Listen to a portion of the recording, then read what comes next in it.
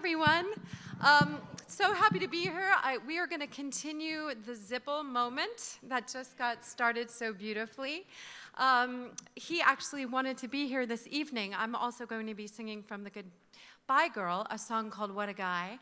And David couldn't be here, but he did want to share his thoughts about Marvin, and he sent something for me to read. So without further ado, I'm going to read David Zippel on Marvin Hamlisch. The temptation is to use Ed Kleban's wonderful lyric for the song One to describe Marvin, but I will try to use my own words. Marvin was astonishing. He was as funny as any stand-up comic, lightning fast, extremely emotional, extraordinarily kind, wildly enthusiastic, massively talented, and so much fun. Writing with Marvin was a delight, filled with laughter, an avalanche of melody, and did I mention enthusiasm?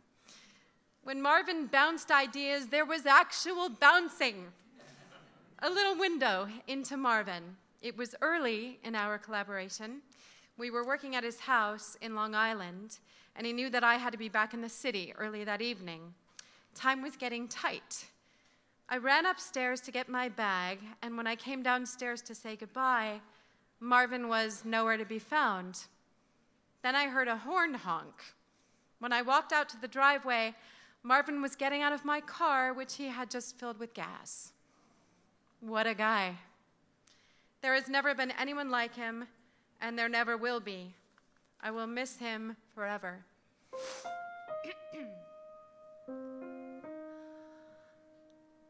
What a guy.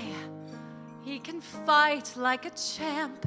Yes, sirree. What a guy. Though he's crazy for me.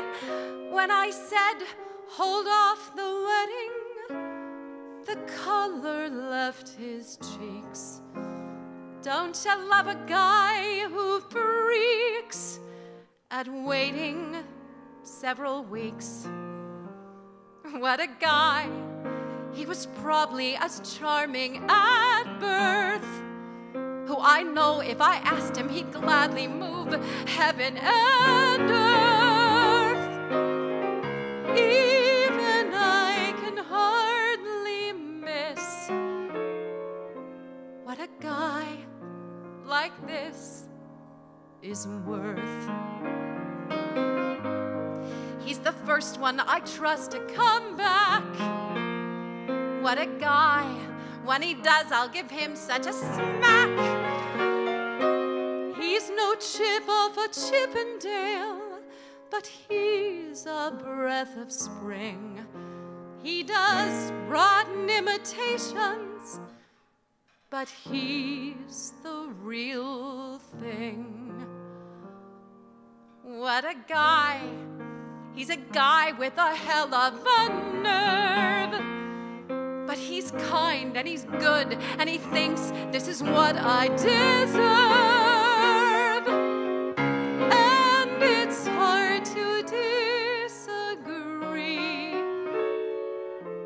when a guy like this loves me. How I overlooked his great appeal a month ago. Now, as in the past, I am lost to know.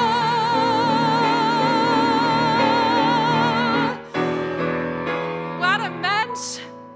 I can hardly believe what he did. He even proposed to my kid. Any idiot can see what a guy who is decent and honest and true, who could smile through what I put him through. What a guy.